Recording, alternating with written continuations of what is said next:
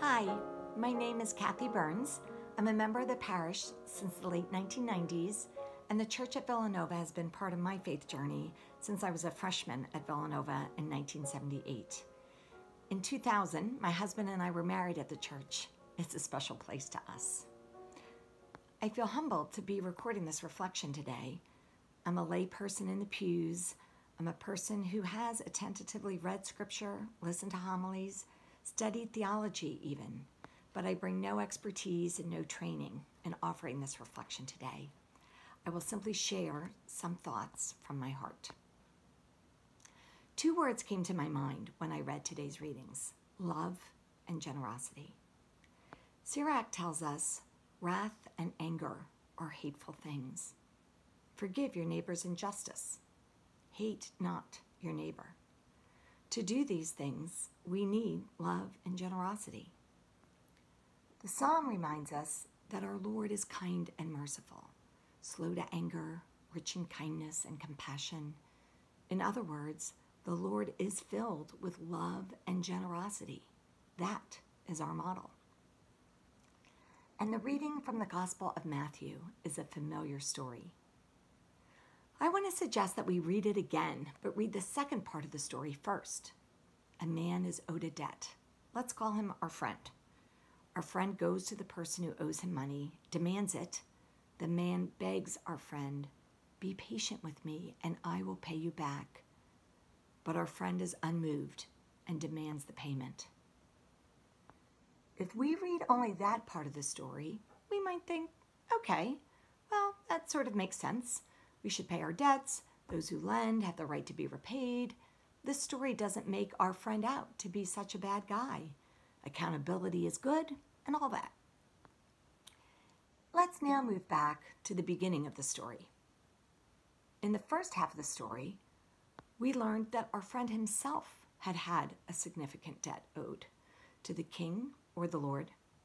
Our friend cannot pay it and begs the Lord, "Be patient with me and I will pay you back in full." Familiar words to us now that we've already read the second half of the tale. And what does the Lord do? He models for us love and generosity. He can afford to forgive the debt, so he does. He does not say, "Okay, pay me back later." That alone would have been quite generous in and of itself. No, he says, moved with compassion, with love and generosity, "You're released. The loan is forgiven. No need ever to pay me back." The Lord in the story has modeled what God asks of us. We hear the ask in Sirach, "Forgive your neighbor's injustice, the loan taken but that cannot be repaid." We hear the ask actually earlier in the Gospel of Matthew when we hear Jesus instructing the disciples how to pray, "Forgive us our debts as we forgive our debtors." But our friend did not follow the model he had been given. Yet that is the model for us if we wish to live for the Lord, as Paul in the reading from the Romans tells us to. Alongside this theme of forgiveness, which really is about compassion, love, generosity, is another theme I want to mention briefly. In the story, our friend enjoyed a certain privilege that we see in the first part of the tale, the privilege of whatever benefit he received in acquiring the debt from the Lord, and he also received the privilege of the debt forgiveness that the Lord was in a position to offer him. Yet, when our friend sought payment from the one who owed him a debt, he was not mindful of his own privilege. Our friend was not tuned into the reality that he had received a great benefit through no merit on his part. He did not use his privilege to help another as the Lord had.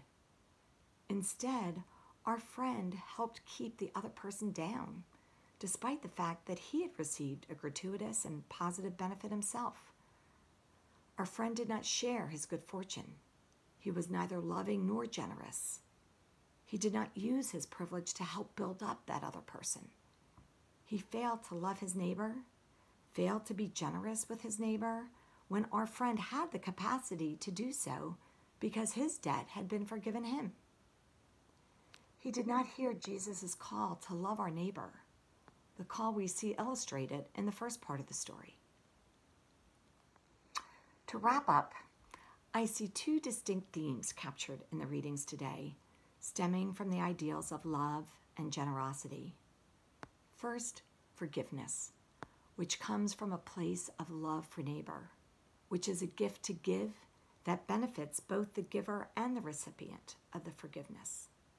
Forgiveness of a debt, forgiveness of a wrong, heals us. Through the forgiveness, we find God's love and generosity active in our lives. Second, the theme of privilege, the idea that we each have benefits in our life that came to us serendipitously, and the idea that we need to be aware of that privilege, that wind blowing at our backs, and to make good use of it by sharing with others, by not keeping it to ourselves or our own kind. It's a way of loving our neighbor and being kind and generous and compassionate towards our neighbor. In my faith journey, that's what I believe God, Jesus, Holy Spirit call us to: compassion, love, generosity, every day, including today. Thank you for listening, and may God's grace and spirit be with us always. Thanks.